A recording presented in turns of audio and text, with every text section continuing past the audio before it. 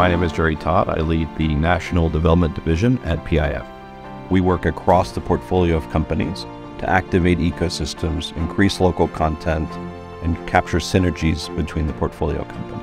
We're investing in new sectors.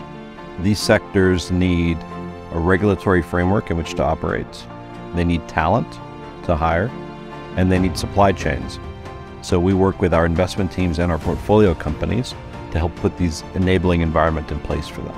We have a policy team, we have a supply chain team, we have investment attraction teams, and our job is to enable companies to focus on what they need to do. The kingdom has an aspiration for 65% of the economy to be driven by the private sector.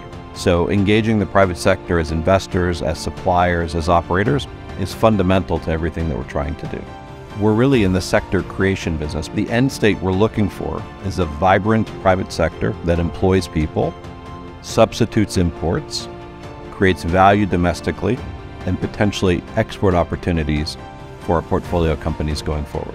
PIF is investing for impact, creating new companies, new jobs, and new sectors for the kingdom. Several years ago, we invested in Aqua Power, which is an amazing renewables business, very active in the kingdom as well as globally. They need solar trackers to position their solar panels, and they were using a company actually out of Spain for that.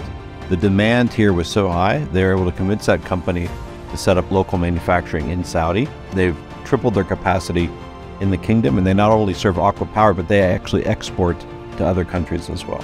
So that's a great example of working with local suppliers to increase local content. After opening up manufacturing capacity in the kingdom, when you use local suppliers, they employ local workforce, the money stays in the kingdom, so you get like a multiplier effect in terms of job creation and ecosystem development.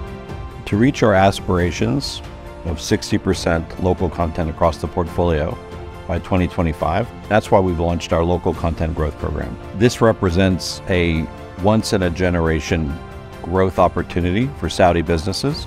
We will reduce our reliance on imports as a country, becoming more resilient. And importantly, this will drive meaningful job creation within the local economy.